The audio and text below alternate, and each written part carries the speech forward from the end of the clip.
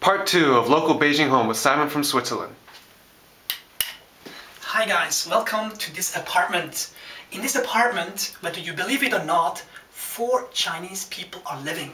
To give you an idea how cramped this place is, look at my arms. I cannot even fully spread them.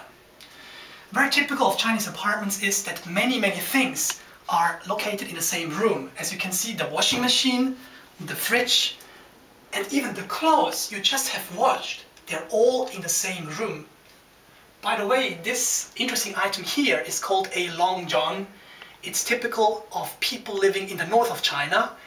It's winter underwear. Without this underwear in Beijing, I bet your ass will freeze. Let's move on to the kitchen. What you will find in every Chinese kitchen are at least 3 things. The first one, the typical rice cooker. The second one, the wok. With this tool, you can cook extremely delicious meals within 10 or 15 minutes. Of course, provided you know how to cook.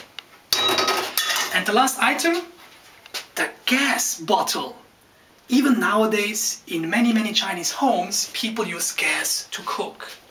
And Simon, I'm curious, what's outside of this apartment? What's the view like from here? I will open the window for you. Let's have a look. Okay. On the left side you see a public restroom, and on the right side where this red lampion is, this red lantern, this is kind of a Chinese entertainment center where people play cards and also mahjong. Mahjong is a typical Chinese board game. Okay. Thanks a lot, Simon, for showing us this short tour. It's my pleasure. Yeah.